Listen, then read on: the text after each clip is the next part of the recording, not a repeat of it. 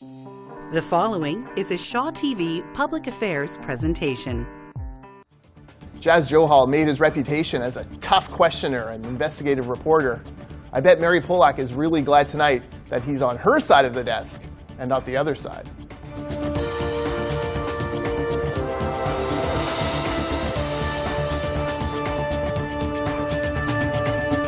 Good evening, welcome to Voice of BC. I'm Vaughn Palmer, and we're well into the fall session of the BC Legislature, first under the new government, and we have a couple of members of the opposition on the show tonight.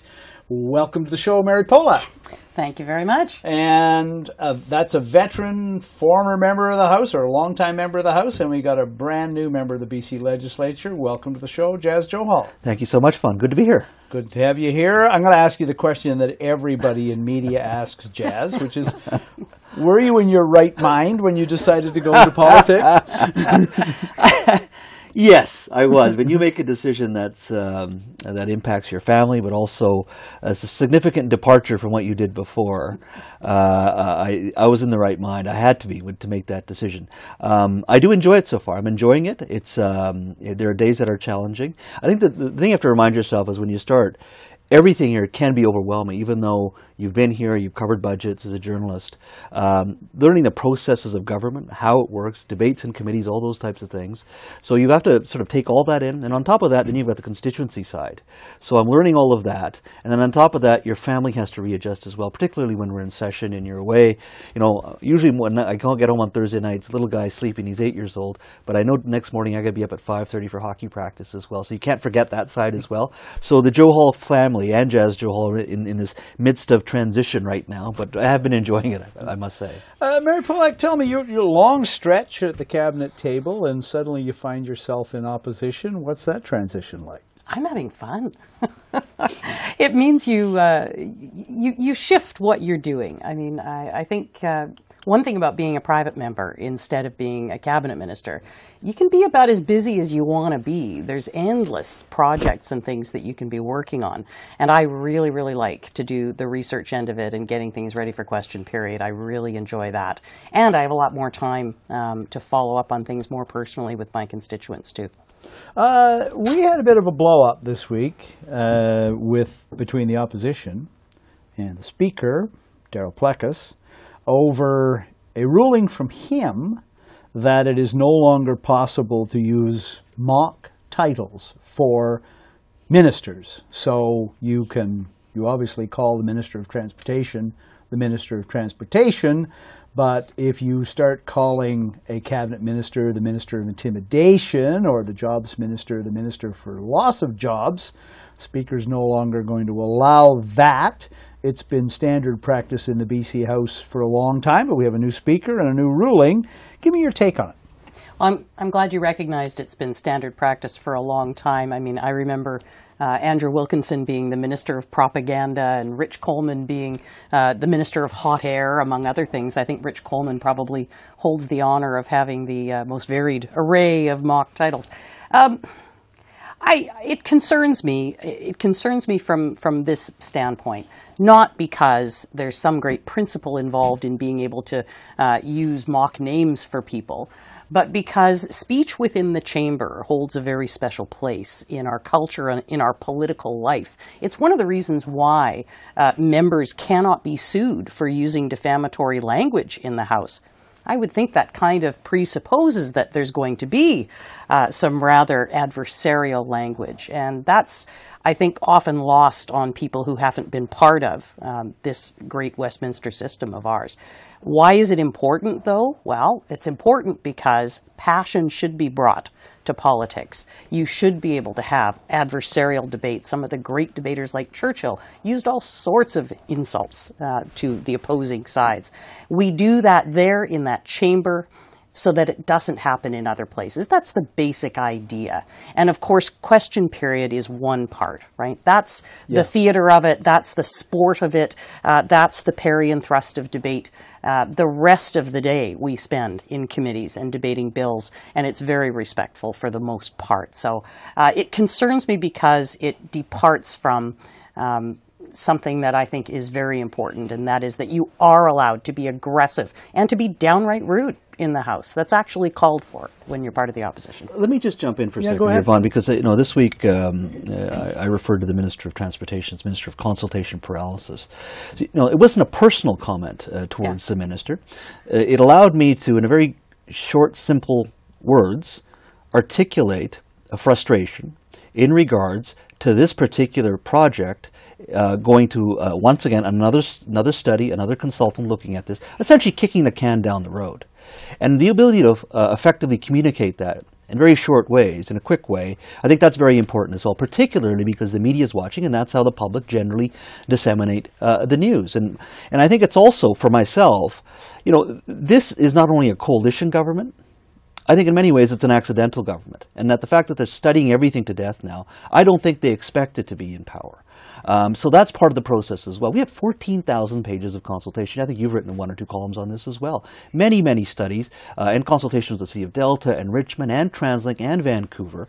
So I think when you say consultation paralysis, once again, it's not personal, but it does articulate a certain frustration that I think on our side that we have and many people in Richmond and Delta have. I know it's a significant debate in that area, in Richmond especially, in regards to whether you want a crossing or not.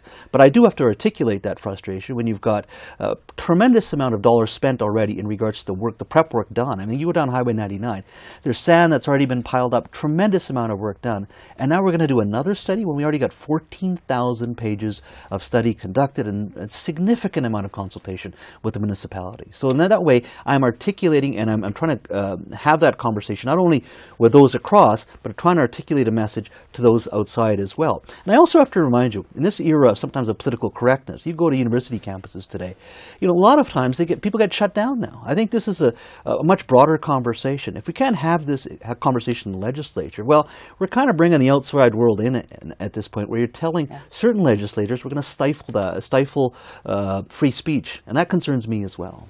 So, folks, I've had email on this, obviously, from people who think that, a better decorum in the legislature would be nice. 2 things about that. First of all, we're talking about question period, which is a half an hour, 4 days a week. Most of the debates, if you tune them in, they're not like that. They're question and answer goes on. The other thing is if anybody out there thought that this was going to change the tone in question period, we've only had 2 question periods under the new rule yet, the new edict from the Speaker. They have been as chaotic as ever. And I sit in the House every day and have for many years, and I would say that yesterday and today there was as much heckling noise and it was as difficult to hear. So give it a chance. We'll see where it is in a while. But so far, if the goal was to improve the decorum in question period, it hasn't worked. Big news, I would say, this week, and a lot of focus in the House on the government on November the 1st, got a report with a bunch of answers to some questions they asked about the fate of Site C, and the government is now settling in to decide the fate of Site C. But we've also had the Minister for Energy, the Minister of Energy, up in the House on Site C and on what's going to happen to hydro rates. Jas Johal, we learned something pretty important about the possible impact on hydro rates if the New Democrats cancel Site C. Yeah, I mean, it's a 10% increase in rates. I thought, first of all, it also speaks to the effectiveness of our colleague, Tracy Reddy's. You know somebody who knows the numbers based on the questions she was asking. I've asked enough questions in my life as a journalist, and I was sitting near Tracy just listening to her, and you could tell she just knew. This is someone asking questions that already knows the answer. Exactly. Because she was on the board of Hydro. But she knows numbers as well. It was very impressive to see. And she asked those questions many, many times in different ways. And I think the fact that she was able to sort of get that nugget out and we were able to realize that, I think it does speak to the challenge that the NDP have right now in making that decision on Site C and moving forward on Site C as well. I mean, I think at the end of the day, having covered energy and working for the energy industry for a couple of years, but covering energy security in Asia, significantly living in India and China, I think we sometimes forget how vital and how important hydro is, number one, to this province. Number two, we lead the world in a significant way in regards to clean energy. And we do need it, and we're going to need more of it as this province grows in regards to its population and the demands for electricity as well. For some reason, we've managed in this province to turn every large project into a debate. At first, it was just a pipeline. Now we're talking about Site C, and we're having debates about the Massey Bridge as well. That's a big, big issue to the in speaking to the longer-term issue number one, but also the image and the message we send to corporate boardrooms in Tokyo, to Beijing, to New Delhi. It's very dangerous. And if you've got time, I want to tell you a story. Last year, I don't have time. Okay. But I will think about it. Yeah. I wanted to ask, just to get something else on the record, Mary Polak, because both the Greens and the Liberals raised this week. So see if we can get the issue so people get it. The government on Wednesday announced a freeze in BC hydro rates. They were supposed to go up 3% on the 1st of April, and instead the government said that's a freeze. The thing that I thought was really interesting was within an hour, the leader of the Green Party was on his feet in the House, challenging the government on the veracity of that statement, Andrew Weaver. Now, the Liberals have jumped in on this as well, but explain to people what the issue is of freezing hydro rates without the approval of the BC Utilities Commission. Sure. Well, again, down to Tracy Reddy's, the critic, who's done some great legwork on this, and she decided to press the minister after the release of the announcement as to how on earth they could deliver on a freeze in the context of the apparent 10% rate hike that was being predicted through the BCUC report and what Hydro confirmed. After asking the question numerous times, finally the answer came back, well, actually, it's going to have to go through the process of application to BCUC, at which point Tracy Reddy's asked the minister, well, what happens if BCUC doesn't approve it? And the minister said, we will cross that bridge when we come to it. And that, as I recall, caused the Green leader to rise to his feet and surprisingly announce that this, in fact, went, in his mind, against their confidence agreement with the government because he had not been informed that that was the way in which this was going to go. He believed and was led to believe that it was a freeze and it was done and it was delivered. And I think most people, if they were to read the news release, and some in the media have commented on this, would say the same thing. The news release does not make it sound as though this still has to be reviewed. The Commission is independent. Past governments have simply ordered the Commission to do things, but the New Democrats said they weren't going to do that. So we will wait and see what happens. The Commission is kind of busy these days, so we'll see if they review it. We'll see if they approve it. In the meantime, we've got a 10% rate increase threatened if they kill Site C, and a 3% freeze, or a 3% increase that's frozen, that is still hanging out there in the midst. So lots to talk about at the legislature. Let's go to some questions on tape. And we'll start off with Andrew McLeod of the Tyee. Here he is. Some observers have questioned how well prepared the Liberal opposition has been for question period in the House. Sometimes the topics are repetitive, sometimes there's not a lot of news in the question period. I'm wondering how you respond to that. Trouble getting up to speed? Oh, I don't think so. One of the things that I track in terms of a win or a loss in question period is, did we manage to generate a new story, something that hadn't already been in the media? Because, of course, when the government was in opposition side, that was often their thing, going to the clippings and ask the questions. And I tracked in the first week and a half of our session, every single day we generated at least one story where we generated the story. It hadn't already been out there. And I think, too, the fact that we have not seen media reports saying, wow, these guys really don't know how to ask questions. I think we've got a really, really good team, and I think they're doing very well. And sometimes the repetitiveness is because you're trying to drive a narrative, and you're trying to keep that cycle going. part of this is about what gets into the media clippings, but part of it is what you're generating within the House and what that's doing to the people on the other side. I mean, you know, a bit of this is that almost like a sports team with your strategy. So no, I feel pretty good about our team and how they've been doing, and we've seen some stars emerge that might have been unexpected in terms of their ability to ask questions too. I would From also your add, previous business, you were a professional at asking questions. What's different about doing it in the House? I think there's first of all, the questions are longer in regards to just the rapid-fire nature of, I think, working in the media. I think you focus on a specific topic. You bring in more emotion, I find, in the question period, although I try to do that as a journalist as well, because I think people need to see that. They need to see you asking that question. And I think emotion plays a role, especially in question period, in asking those questions. I also would remind people that we're in early stages of this government. In many ways, this session, I would argue, is exhibition season. When their budget comes in February, then the regular season really begins, and then it's really rock'em sock'em hockey. So if the people are expecting us to be, you know, quiet, reserved individuals come next spring, I don't think that's going to be the case. I think it's been pretty aggressive, and I think it's going to continue that way. I think it's just the very nature of the place, and very nature of where we are right now in politics in British Columbia as well. I would just add that we tend to focus on question period when we think about that. But if you take a look, and some people do, maybe not very many, it's kind of dull stuff sometimes, but you take a look at the work that has been done in estimates, it's been quite remarkable, the number of things that critics have been able to get ministers on the record with that are quite astonishing admissions, really, and I think will prove to be useful come February when it's time to hold them account for some of the things that they're claiming they're going to deliver on now. We've got another question on tape. This one is from Jamie Lawson, Political Science Department, University of Victoria. Here he is. Well, it's possible something could go wrong, but it seems as though corporate and union donations are going the way of the dodo in British Columbia.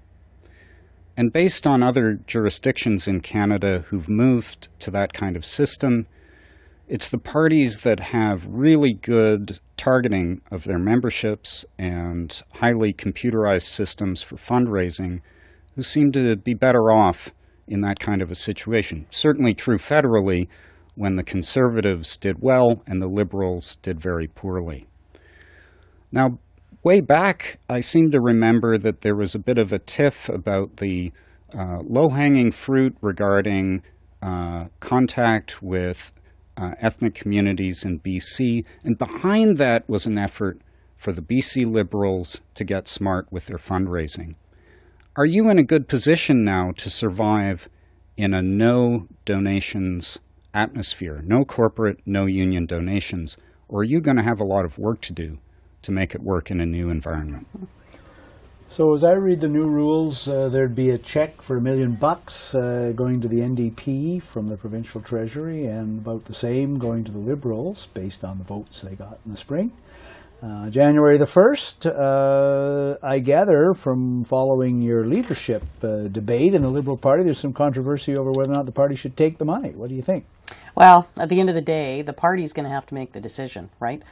Individual MLAs, even a leader doesn't get to make that decision because there is an entity that is the political party, okay, and it has a membership, and it's going to have to make that decision. So Liberals are voting against it in the House, right? We're voting against it in the House, and it is one of the areas that really concerns us. And of course, we expressed that during the election. Premier Christy Clark was mocked for suggesting that that was what was behind this, and of course now we know it actually is coming to pass. I think to his question, if this was only about whether or not you can survive without corporate and union donations, then I feel fairly confident that we can make that transition. We've already had a monthly donor program that has been growing in popularity, and so that's something that we've watched other parties use successfully. My concern is around some of the other areas of the change that seem to favor one party or another, especially in terms of whether or not you have large bodies of people that can donate their time, if you will, and not have that calculated. And it's still not clear that all of those different areas where the NDP tends to do better than we do at in-kind types of situations, it's not really clear if all of those types of scenarios are going to be covered off, and that could be a potential disadvantage. Take a brief break on Voice of BC, and we will be right back, and Mr. Johal will get to say whatever the hell he wants. When we get back here, he will be right back.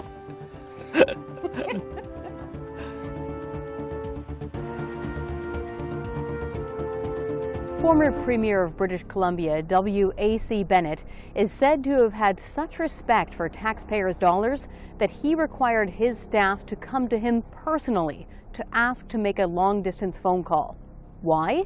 Because it cost taxpayers money. We at the Canadian Taxpayers Federation expect all political leaders in British Columbia to have that same respect.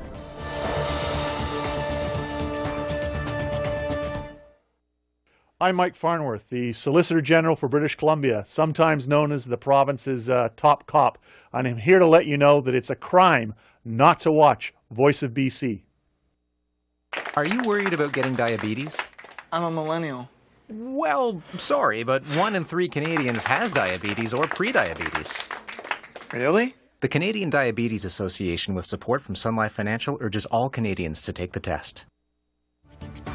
There are more ways to connect with us at Voice of BC. Email us at vobc@shaw.ca. Follow us on Twitter at Voice of BC. Or like us on Facebook at facebook.com/VOBC on Shaw TV.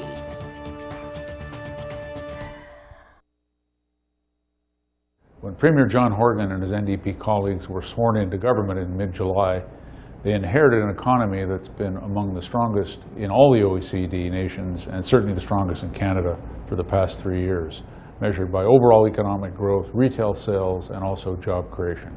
So from that perspective, they inherited a pretty strong ship, and we'll see where they take it in the next year or two. Welcome back to Voice of BC. Before the break, we'd had a passing reference to the BC Liberal Leadership Campaign. So a question from the Political Science Department at UVic, Jamie Lawson, about the leadership, and we'll have a little chat about it. Here's Jamie. I think many people out there in BC who've looked at the events of the summer would say that after the last BC Liberal throne speech, there's probably some thinking to do that has to happen inside your party about the direction of the party, and that even given the fact that both Premier Clark and other party members who were staying on disavowed that throne speech afterwards.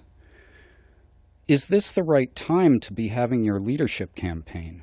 Or is the leadership campaign the way you're going to make those policy decisions going forward?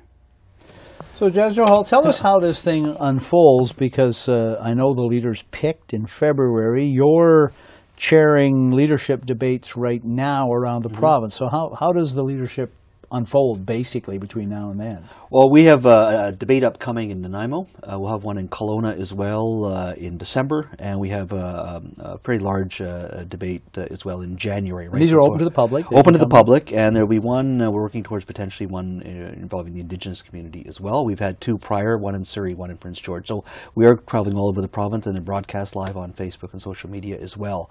I think the candidates in the first one really try to sort of find their place. In the second one, there was a lot more interaction between the candidates. I think we're going to see a lot more of that moving forward.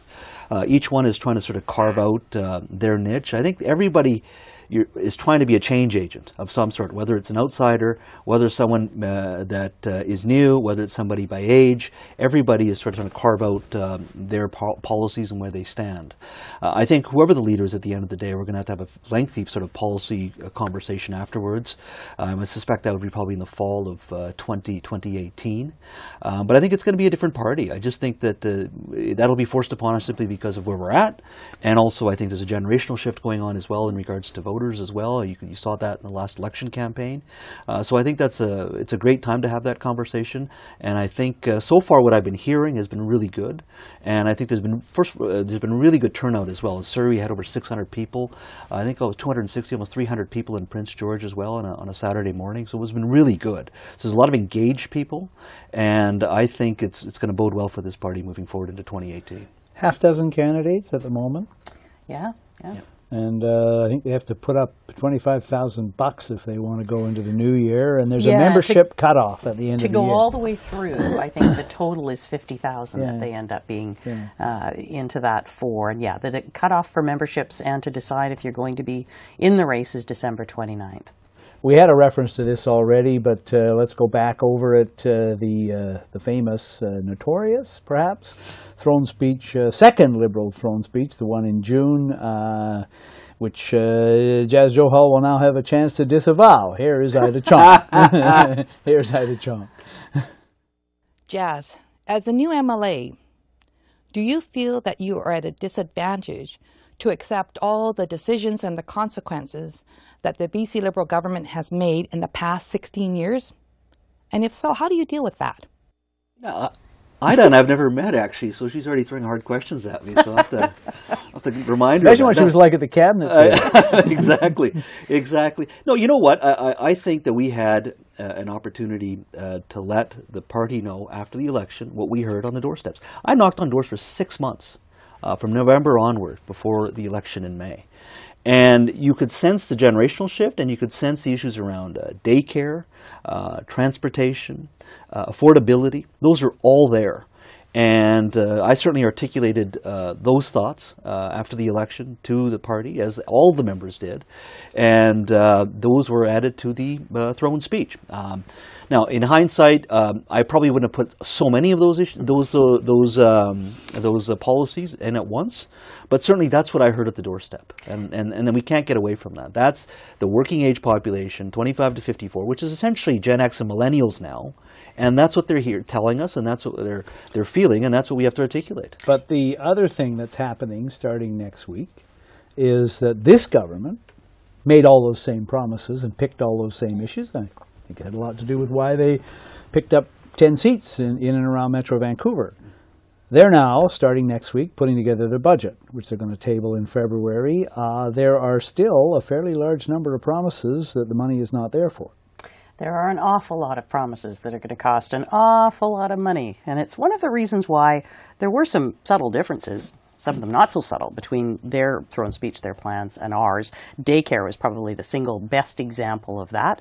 The plan that we had in place wasn't $10 a day childcare. It followed the same model that we had been following previously, but expanded on it.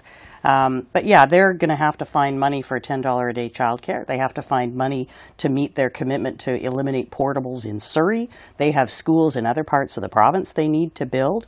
They're still claiming that they plan to build something to replace the George Massey Tunnel. But there again, the fact that the money's been taken out of the budget makes us concerned that they won't ever get to it. Same concern with infrastructure in the Fraser Valley, where we know there's been growing movement of people out to the valley, and now gridlock.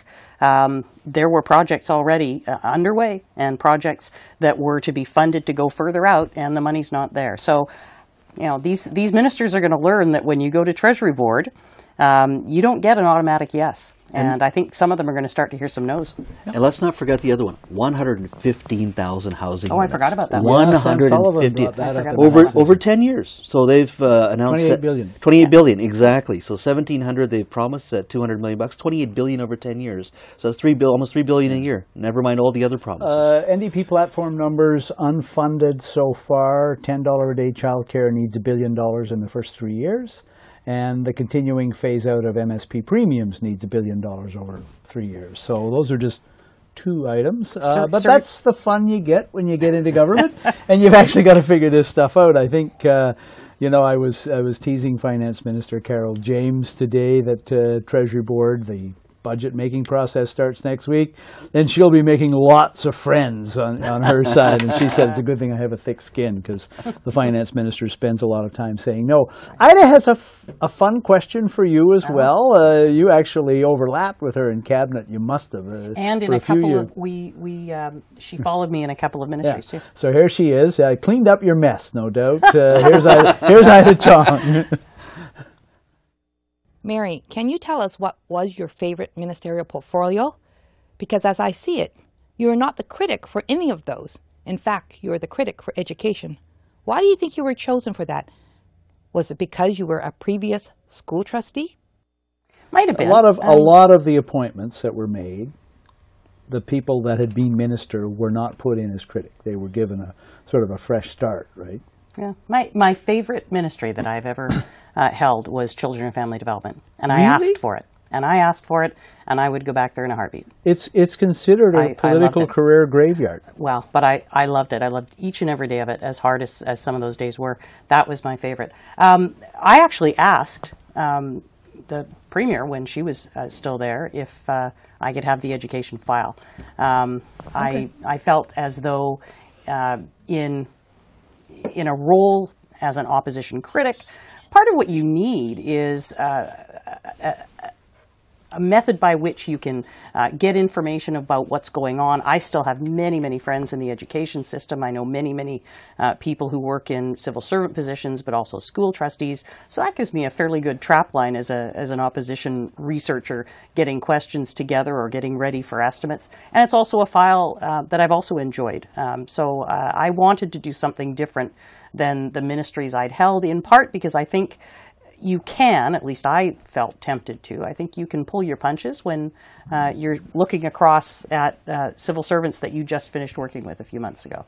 We've got a good question here from Bill Tillman. This issue, the legislation, the first phase of the legislation for this, before the House this fall, although after this we have a consultation and then we have an actual vote a year from now or thereabouts.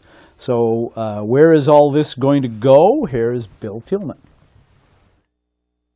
I led opposition to the single transferable vote in the referendums on electoral system change in 2005 and 2009, and I'll be opposing proportional representation next year. The BC Liberal Party also opposes proportional representation, but are you worried it'll become a partisan issue with people falling down on party lines rather than looking at the issue?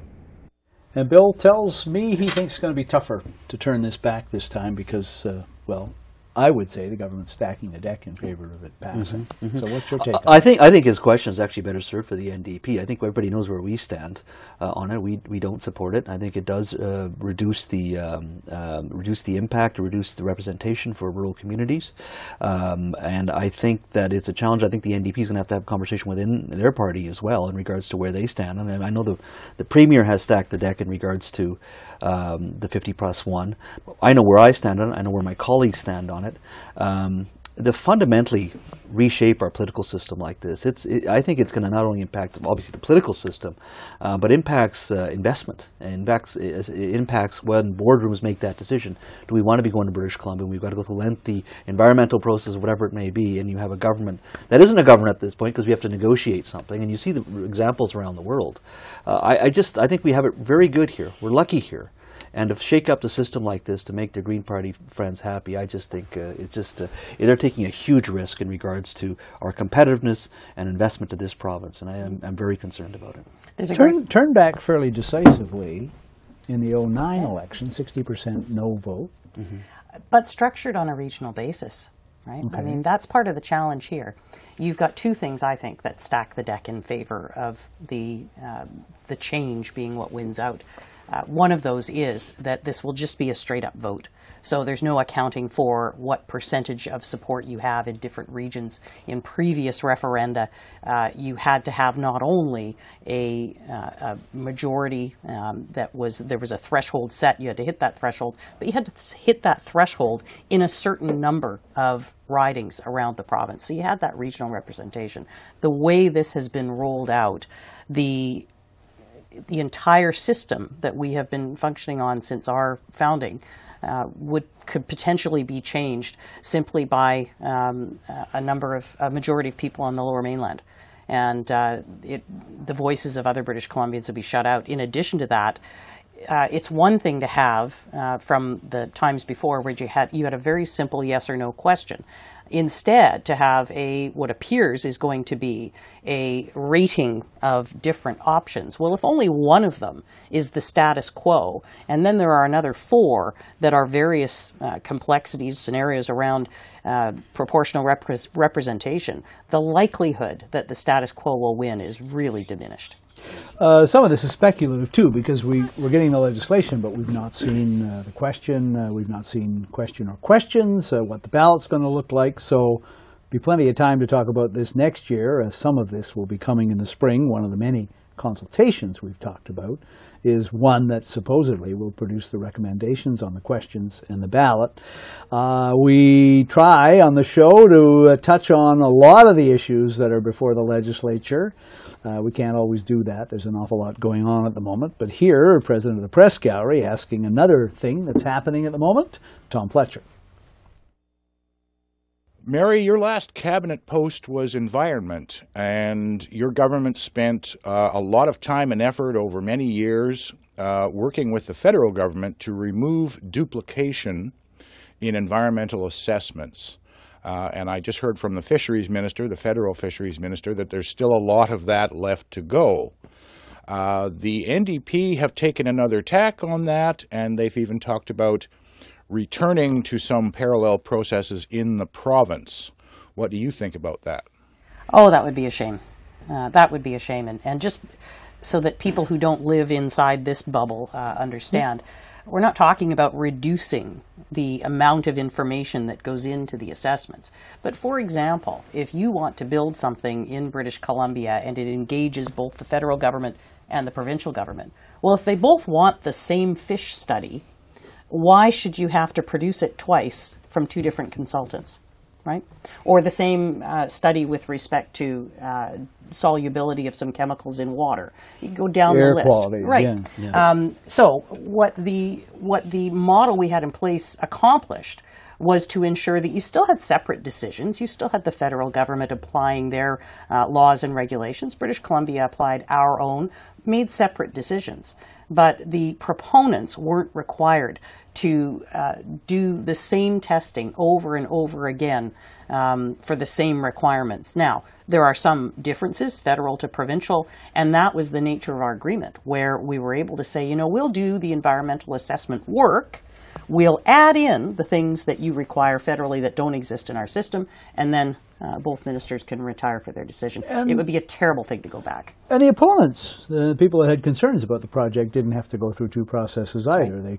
They could get their consulting report and go through a single process and raise the same issues. It speaks to competitiveness too, by the way. Yeah. I want to add that. It speaks to competitiveness, Fawn, because especially having worked in the LNG industry. But I'm going to give you a much more fun question. I know you are. You get to deal with the ride sharing issue. Oh, thank you. Here we go. Christina Winter, here's the question. Over to you. Vancouver is the largest city in North America without regulated ride-sharing services. In March, the BC Liberals promised regulations for ride-sharing by the end of 2017, which all 3 parties agreed to during the election. Andrew Reaver has introduced a private member's bill that would allow regulated ride-sharing in BC, and he wants to work together with the other parties to deliver this to British Columbians. Since the BC Liberals have also introduced a private member's motion asking the legislature to support the implementation of ride-sharing by the end of 2017, do you see a way that we can deliver ride-sharing to British Columbians by the end of the year? No. Go ahead. I think you answered the question for me, actually. Why has it taken so long in British Columbia to do something that most of the other cities this side of the Antarctic are already doing? Our regulations in regards to the taxi industry are very complex. They're different from other regions. It is oranges and apples. It is obviously a very strong lobby here, but that's not the situation here. I mean, if I talked to the folks at Lyft, they had come by, I think, a couple of weeks ago and had a very good conversation about. They're one of the companies. Yeah, and they were actually very consultative, getting our advice, our thoughts. They said, what do we need to be doing? Now you compared that to their good friends at Uber, who had more aggressive in I think in their marketing, and which I think that'll probably change with their new CEO and their corporate structure. That's changed, and I think that's very important. But I think generally from the taxi side, and I've certainly talked with them as well, you always hear level playing field. Level playing field can't be status quo. And that's the challenge. I think everybody has to come in a spirit of compromise, and let's get this thing done, because it is going to happen. Nobody feels sorry for the travel agent who loses their job to Expedia, or the bank teller to apps that where we can do our banking, or for that matter, journalists who get laid off as well, because we're all going. Journalism is being turned inside out by technology. I never noticed. No, this exactly. before. But it's coming. So that it has to come now. It has to be done. I think obviously the NDP, the government, is realizing the complexity of it, and they've kicked the can down the road again. One other issue there. We support bringing it in 2017. Get it done. But it's up to them at the end of the day. But I think we cannot wait another 4 years. We cannot keep kicking this can down the road. We will take a brief break on Voice of BC, and we will be back with one more segment. Stay with us. Thank you.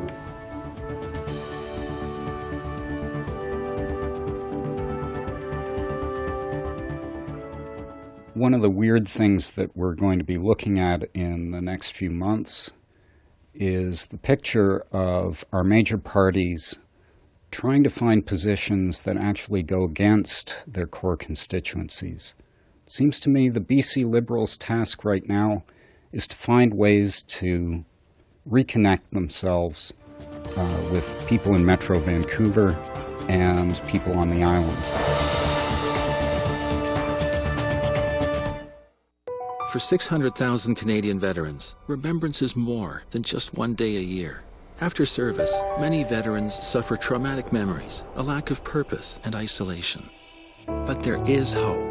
The bonds of brotherhood don't end after service. The Veterans Transition Network provides a chance to heal, find understanding with loved ones, and discover meaning in the civilian world. Find out how we help.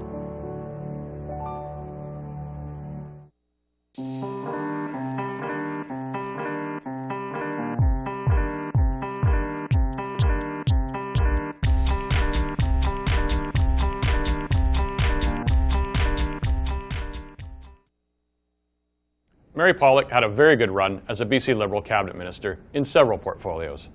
But Jas Johal, not so much. You have to feel a little sorry for Jas. He just got into his desk, he just got his business cards printed, and boom, it was all over. And now he has to wait, perhaps a very long time, to get it back. You know, the nice thing about having been in the news media is everyone's so nice to you after you leave. Is that my retirement video? Yeah, that's your... anyway, let's go back, because we've got a lot still to talk about on the show, and I wanted to get a few more in. So, Bruce Halser, this is a targeted question to Mary Polak. Here's Bruce. Mary, your part of the province is usually pretty reliably free enterprise. Right next door to you in Surrey and Langley is where a lot of people say the BC Liberals lost the last election. Why do you think that is, and what do the BC Liberals have to do to gain back those seats in Surrey and Langley? So about 10 seats, right? Yeah. Went from Liberal to NDP in and around Metro Vancouver. There's no one answer, and we didn't lose any in Langley. Just to be clear. Yes. There's no one answer. There never is. I think there was a combination of how we handled some of the nomination processes in Surrey. I think that affected us negatively. Yeah. I certainly think that some of the issues that we were focused on, our message, you know, you take affordability, for example, I don't think our message was as strong as the now government's message was. But there's never one factor. What do we need to do to get back in? It's the same as oppositions always have to do. Once we choose our leader, we need to be articulating a clear vision for what we want to deliver, and it has to be consistent, and it has to be something that resonates with people. And I think in order to accomplish that, the next leader is going to have to do a significant amount of work reaching out to people across British Columbia and making sure that members of their caucus are doing the same thing, pulling up their socks, getting out there, talking to people, and finding out what folks actually want. Heard you earlier, Jas Johal, talk about from knocking on doors what some of the issues you heard as well. I'm going to go to a question on tape here for you, partly because of what you used to do between media and getting into politics, and partly because to me, it's still one of the big question marks. Looking ahead in British Columbia, I think the Premier has indicated that it's a question mark for him as well. So let's go to Jordan Bateman and talk LNG. Here's Jordan. Jas, you've done a lot of work on the LNG file over the years, but it's grim times for that industry right now. Petronas pulled out, Aurora was canceled, and we've heard from Woodfibre that they're going to delay their final investment decision for another year. Was it ever realistic that we were going to have a huge LNG industry in British Columbia? Starting to come back a bit, though. You're right, it is coming back, especially last 2 or 3 months with China buying a lot more LNG on the spot market. When you look at an LNG industry, 2 to 3 plants, that's a large industry. There's never going to be 20. So let's put that aside. 2 to 3 plants is a big industry, and that's what we should be thinking about. The loss of PNW is a huge issue, and I think if we had been in power, I think we probably would have been able to work and find a solution. That's the Petronas. Petronas project, yes. Now, the next one to watch, I think, is probably LNG Canada. Aurora was not in Kitimat. That's the Shell project with Korea, China, and Japanese interests as well. The Aurora project wasn't very far. It hadn't moved very much, so that one stopped very early. There is a glut of LNG in the world today. The next opening is probably going to be about 2025, so there's usually a 4 to 5 year build for these projects. So these boards, these large multinational energy boards, will make a decision probably the next year or two whether to move ahead with some of these projects. Maybe a little bit later, but that's why the next year or two are very important in regards to LNG, particularly that project, and watching it in competitiveness.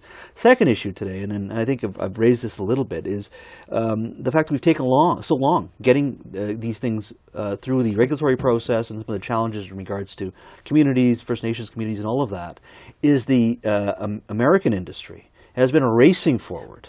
And the Gulf Coast is now a significant player. We should have 3, maybe even 5 LNG plants down there. And they're selling LNG all the way to Europe now, to South America, and now even through the Panama Canal, because it's expanded as well. You pay about $355,000 to go through. So they're actually getting ahead, or moving ahead, while we're still having these long debates in regards to whether or not we should move forward. And that goes back to what I said earlier in regards to competitiveness and what corporate boardrooms around the globe are thinking about us. I had a conversation with somebody in India last October when I was there, and they were saying, they said, Mr. Joe, I got one question to ask you after I gave them a presentation. We heard about LNG in BC in 2011, initially. Yep. We've had some of your proponents come and ask us about investing. We want to save about 5% of our portfolio for you. We can buy from Australia. We've been trading with the Iranians for 1,000 years, and Qatar as well. But we want to save some of it for you. Why can't you guys get these things past the finish line? Yeah. Right? And this is a corporate boardroom in Mumbai. It's a good question. So the long-term impact of these debates, I don't care where you sit, is going to have is going to affect British Columbia. So we have to be focused, the labor side, the education side, First Nations, the government, all levels of government, in getting these projects through. Because that LNG Canada project goes through, that's $40 billion. That's the largest private sector investment in this province. At its peak, when they're building it, it'll be one of the largest industrial projects on the planet. And it'll have an impact in reducing GHGs globally. In many ways, it's a no-brainer, but we've got to get this thing done. The Premier toured that site recently. John Horgan went up there on the weekend a few weeks ago and said that he supports it. Yeah. Do you accept that? I would find it easier to accept if he was brave enough to come out and say he actually supports fracking. At the end of the day, one of the things that John Horgan has never come to grips with is that you can't just say you support an LNG industry if you don't support the method that you need to use to get the gas out of the ground in the first place. And he is very fond of staying on that fence so that he can please the people who want to see him supporting resource sector jobs. It's a challenge within their caucus, right? The folks that want those resource sector jobs and the ones who want to be green. And then at the same time, keep the green folks happy by saying, no, I'm not sure about fracking. I'm not gonna support that. So that's where I wish he would come clean. Is fine. Say you want to boost LNG now after opposing it for all these years, but if you don't support getting it out of the ground.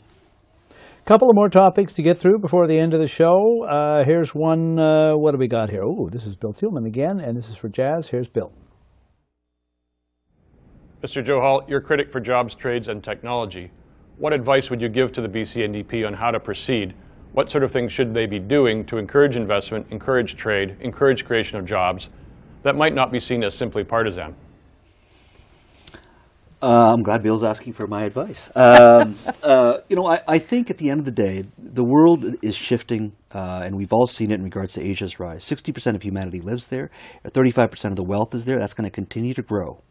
We need to do a better job in making sure the boardrooms in China, in Japan, in Korea, in India, to Thailand, the Philippines understand what it means to do business in this province. We have to remain competitive. I know there are traditional debates within that party between the Greens and the Browns, as Bill Thielman has stated many times. That debate is still there. LNG is a classic example of that. Site C is another issue as well. So they have to have, first of all, an internal conversation where they stand on this. We can do both things. We can build here. We can extract resources in this province in an environmentally sound way.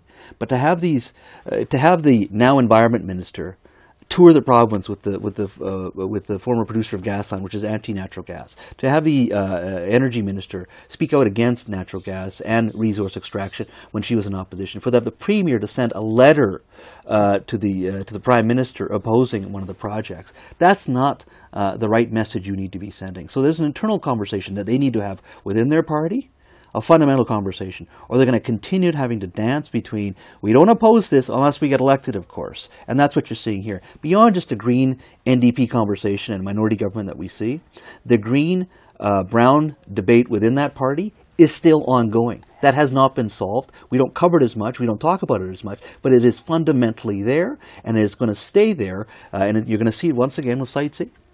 Before the time runs out on the show, Mary Polak, we've got two questions for you on the education front, and here's the first one from Maureen Karagianis. Here she is. So my question is for Mary Polak. Recently, the Chilliwack school trustee, Barry Neufeld, has come out and made some very disparaging remarks about the inclusive curriculum for LGBTQ children. We have seen him say things like, I'd rather live in Russia or Paraguay, countries that, of course, have notorious human rights violations against that community. Many politicians of many stripes have come out and condemned these comments, including the Minister of Education, but you as the critic have been particularly silent on this. Now, I know you have some controversy in your own background about it, but I'd be interested to know how you feel about the curriculum and what you feel about the comments made by Mr. Neufeld.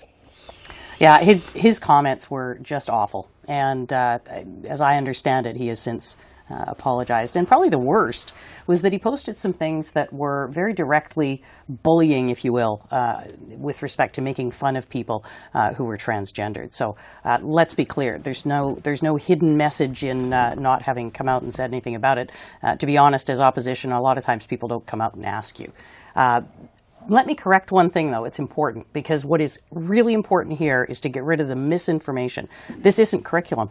And one of the things that the opponents of this have used is frightening parents into thinking that this is a change in curriculum, that they're going to teach their children to disrespect their parents' views.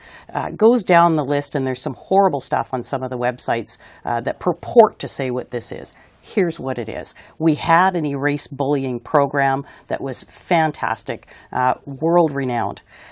It was recognized that we needed to make sure that sexual orientation, gender identity was also covered in that anti-bullying effort. And so what's called SOGI 123 is the addition to that program to ensure that all kids are safe, be they gay, lesbian, straight, bisexual, transgendered, questioning. It doesn't matter. We know from the research that when LGBTQ students are safe in schools, that everyone is safe in schools. And we have to confront the misinformation that is out there about SOGI 123. It's not an addition to the curriculum, and it's not part of some kind of gay agenda. This is about making sure all of our kids are safe. I appreciate the clarification on that, because I agree with you. I have seen some suggestion that this is something that's going to be taught in school. What's being taught in school is not to bully people for the way they are. That's what's being taught in the school system. Another question before we get out of time on education. Jordan Bateman, here he is. Mary, Education Minister Rob Fleming has said that they will get every single student out of portables in Surrey by the time the next election rolls around. But there are 7,000 students in Surrey already in portables, and another 1,000 join the school system every year there.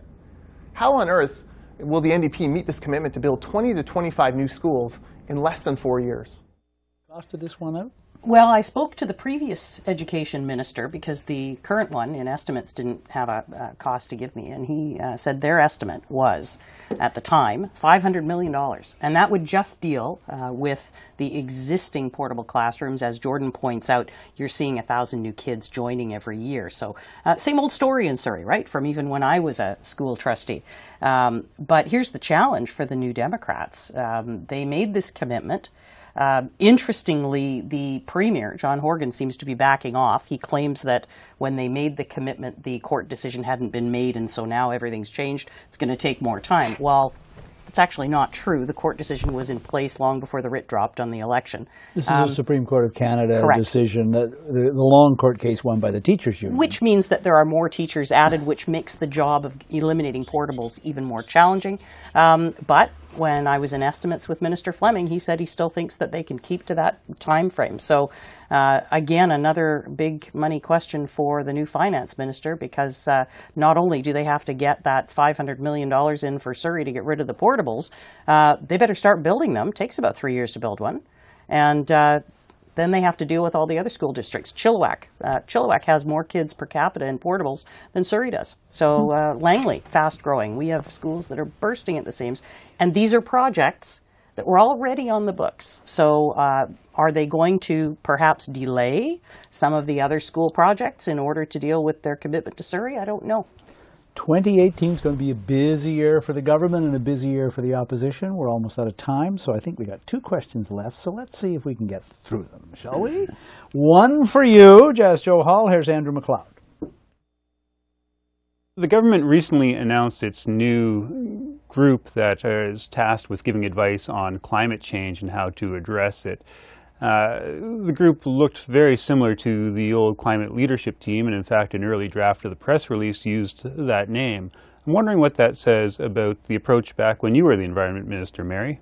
Oh, well, all right. It was a question for me. You can deal with the last one. Yeah. Well, I'm surprised that they're going back at the recommendations again, or getting recommendations, because of course all through my time as Environment Minister after the report came out and all through the election, I heard nothing but just do the recommendations. You have the recommendations. Follow up on the recommendations.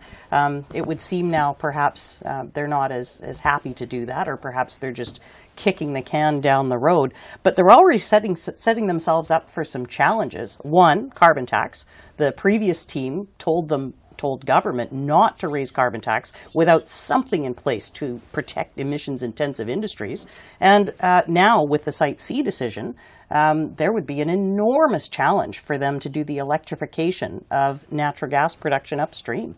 Very, very difficult to do that in a world where Hydro says they can't use the alternative energy portfolio that's been in the BCUC report. So they're already stacking the deck against being able to achieve their climate targets, and why they wouldn't just go through and adhere to the report that they claim to love so much, I'm not sure.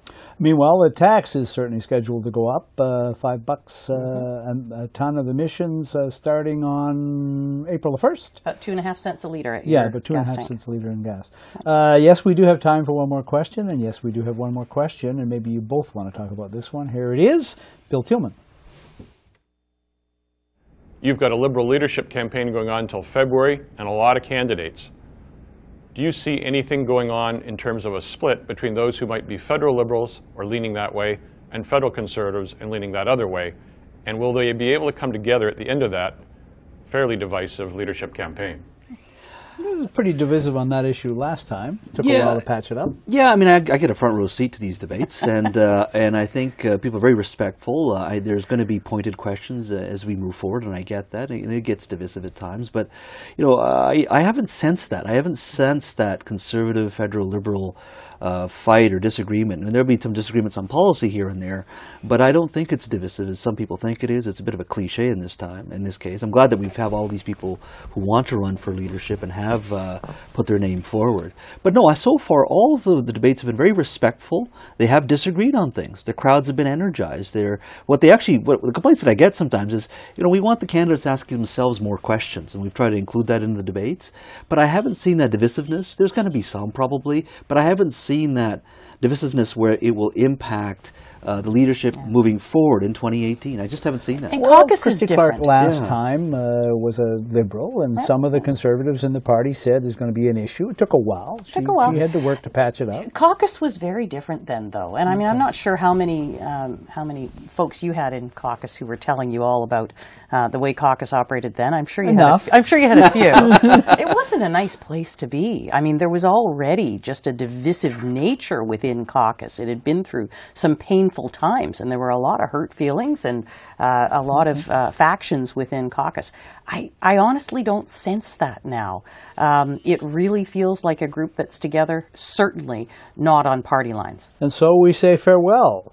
Thank you, Mary Polak. Thank you. Show. Appreciate it. Thank you, Jas Johal, being on. Thank you for watching Voice of BC, bringing the legislature, BC politics into your living room. Good night.